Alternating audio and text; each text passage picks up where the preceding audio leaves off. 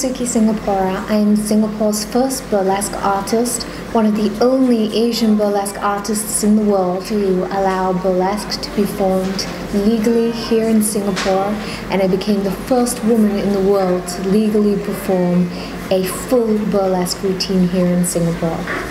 I mean, it's easy to reel off professional achievements on paper, but I guess the most incredible achievements have been the personal ones. From coming from an IT background and not necessarily having confidence, and certainly not having body confidence, to learning to embrace my femininity, to embrace my sexuality and sensuality, and really go for it. Getting up on stage that first time didn't come naturally. Campaigning for the right for women to perform burlesque publicly was so difficult. Just doing something that was such a grey area was extremely challenging and sometimes terrifying. I was definitely nervous, and I'm glad I'm on the other side of it now, but it really was a difficult and emotional journey.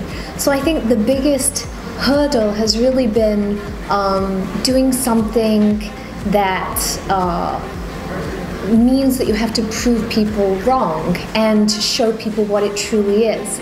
And I guess the greatest message from that is, no matter what other people may think, just go for something and don't worry about it, because if you're brilliant at something, that passion will show regardless of what it is. So don't worry what other people think. First up, when you meet me in real life, one of the first things people say is, "Wow, I did not realize you were that short." I mean, as a petite woman, especially in the mainstream entertainment industry, I guess it's sometimes challenging when you're doing modeling or you're doing dancing if you're slightly shorter than anyone else. But you know what? It's not about that. Great things really do come in small packages, and it's about your personality and your talent, and that will shine through. That will be the most important thing above all. So don't be afraid, and don't let anything hold you back. I learned confidence, and totally so can you.